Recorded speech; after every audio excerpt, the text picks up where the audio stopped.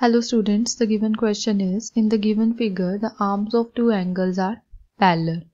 If angle ABC is 70 degree, then find angle DGC and angle DEF. That means we need to find the angle DGC. So let this be your angle number 1.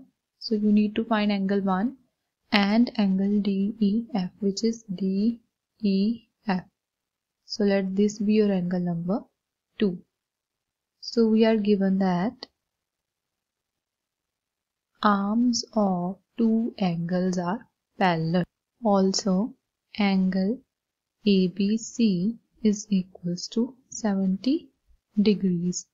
And we need to find angle DGC, which is equals to angle 1, and angle DEF, which is equals to angle 2.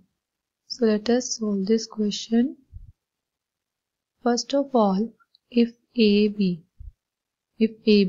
arm AB is parallel to the arm DG and BC is our transversal.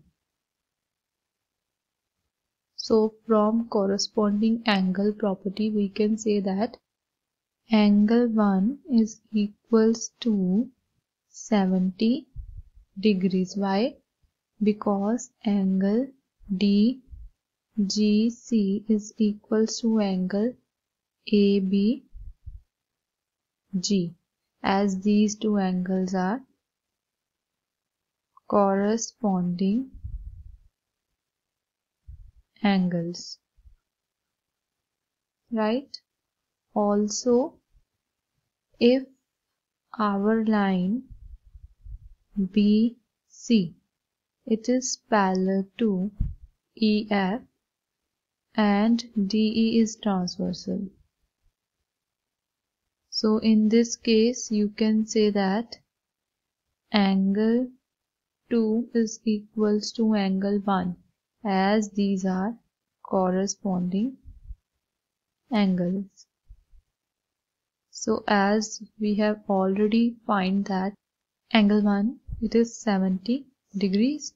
That means angle 1 is equals to angle 2, that is equals to 70 degrees.